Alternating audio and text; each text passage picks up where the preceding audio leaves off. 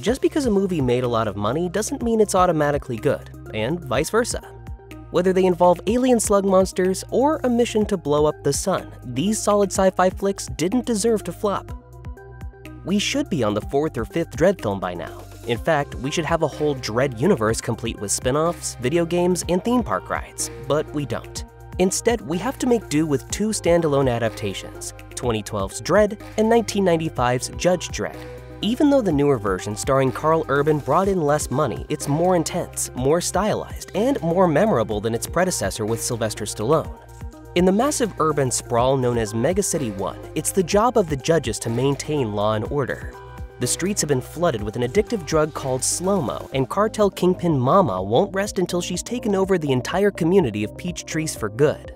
It's up to Dredd and new recruit Cassandra to stop Mama once and for all by acting as judge, jury, and executioner.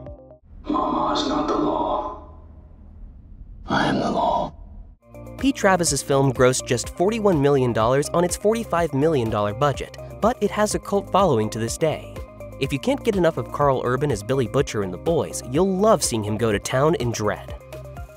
There was no shortage of praise for Children of Men upon its release in 2006, and yet it grossed just $70 million against its $76 million budget. It may not have had the best marketing campaign, but Alfonso Cuarón's masterpiece is just as impressive all these years later.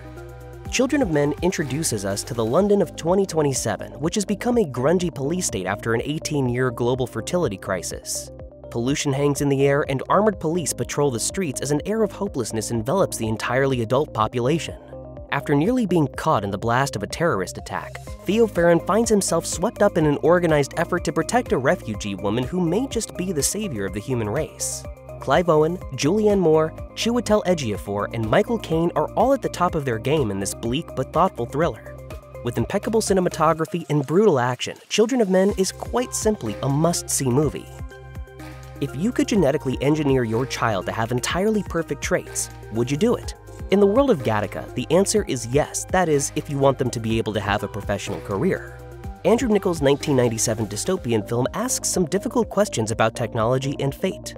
Ethan Hawke plays Vincent, a man born outside of the eugenics program who has dreams of a life among the stars. Unfortunately, his invalid genes make him ineligible for space travel, so he enlists the help of a paralyzed former athlete as he lies his way into the ideal job. It can't be that easy though, as the murder of an administrator at the Gattaca Aerospace Corporation leads investigators on a search for the imposter. By the end of its theatrical run, Niccol's $36 million film had grossed just $12 million at the US box office.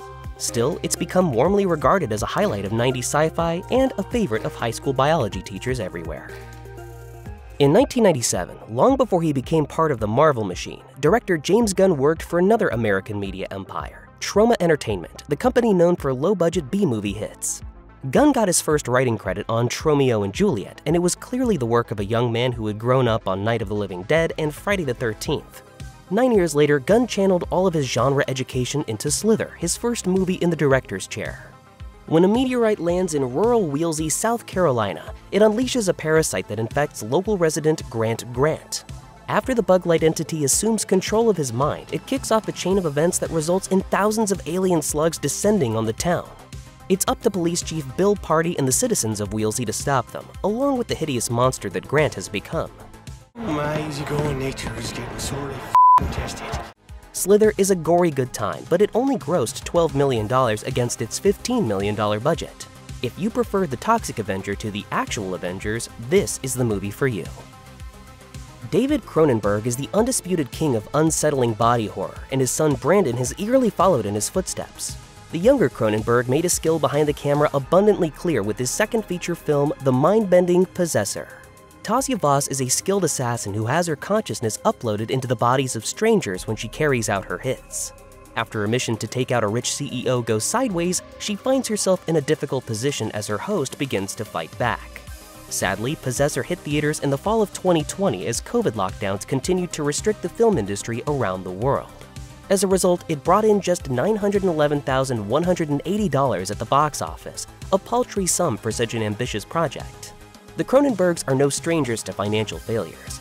David's classic Videodrome didn't even make half its budget back after all, but it's still a shame that so many people missed out on seeing this trippy thriller on the big screen. Possessor shouldn't be missed, and be sure to check out the uncut version if you want a particularly intense experience. Michael Shannon and Jeff Nichols may not be the most famous actor-director duo, but their collaborations have made for some truly captivating cinema. Sadly, none of them have made much of a splash at the box office. After Shotgun Stories and Take Shelter, the pair teamed up a third time for the supernatural drama Midnight Special. Alton is a young boy with extraordinary powers who grew up belonging to a religious cult known as the Ranch. When he and his father Roy escape along with a trusted friend, they find themselves targeted by both the Ranch and the US government, leading them on a wild goose chase from Texas to Florida. Their journey will put them in mortal danger, and it will also bring them closer together than ever before. Midnight Special was praised by the majority of critics, but that didn't stop it from earning just $7.6 million against an $18 million budget. Regardless, it's a memorable watch for fans of Michael Shannon, Jeff Nichols, and sci-fi in general. Just like the last voyage of the Demeter could be easily described as Dracula on a boat, director Nasa Hardiman's Sea Fever is essentially The Thing on a boat. If you're expecting torrents of gore though, temper your expectations. This is an understated horror piece that favors measured suspense for better or worse. Siobhan is a PhD student studying with a trawler crew off the Irish coast. When their boat collides with an unidentified mass, it covers part of the hull in a strange slime that proves to be hazardous to humans. It's not long until the crew loses control of the situation, succumbing to both the slime's mysterious danger and the ocean's maddening isolation. Sea fever. Happens. Since Sea Fever was released in April of 2020, it never had much of a chance to break out at the box office, and it earned just $254,911 in theaters. Most people who watched Sea Fever did so in the safety of their own homes, and if you haven't yet, you should do exactly that.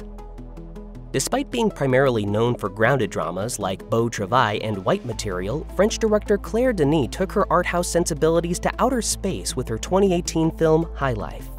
Robert Pattinson plays Monty, a death row inmate who's been sent to a black hole to extract energy and serve his sentence. He and his fellow inmate crew members are also the lab rats for the experiments of Dr. Dibbs, a researcher with a dark past and some bizarre sexual fixations. After a child is born on the ship, it changes the path of Monty's life forever. Pattinson is joined by all-star actors Mia Goth, Andre Benjamin, and Juliette Binoche, but that wasn't enough to keep High Life from grossing just $2.8 million. Despite playing fast and loose with the actual physics of living on the edge of a black hole, Denis' first attempt at science fiction is truly captivating, and hopefully it won't be her last. 1 year before The Matrix hit theaters and changed sci-fi forever, director Alex Proyas released his own film about a lifelike world that is not exactly as it seems. While Dark City leans more into the realm of neo-noir than pure action, that doesn't make it any less exciting. John Murdoch wakes up in a hotel bathtub with amnesia, but he doesn't have time to gain his bearings. He's told by a mysterious doctor that a group of men is coming after him, and they're going to accuse him of murder. As John evades the strange forces that govern life in the Dark City, he tries to learn exactly who he is, what's going on, and how to save the world. Dark City was soon overshadowed by Neo and his friends, but it still managed to make back its $27 million budget, with just $200,000 to spare. If there's one thing we can count on every day, it's the sun rising in the morning, right? Well, not in Danny Boyle's Sunshine, a sci-fi thriller in which the stakes could not possibly be higher. It's the year 2057 and the sun is going dark. A group of astronauts aboard the Icarus II are on a mission to detonate a special bomb designed to reignite our star and bring light back to the solar system. Naturally, it's a perilous mission with billions of lives hanging in the balance, and even if they succeed, not everyone is going to make it back alive. Despite the existentially terrifying subject matter, the imagery and score of Sunshine often feel vast and serene, eerily so. Many sci-fi fans consider it one of the most underappreciated films of its time, considering that it only made back $26 million of its $60 million budget.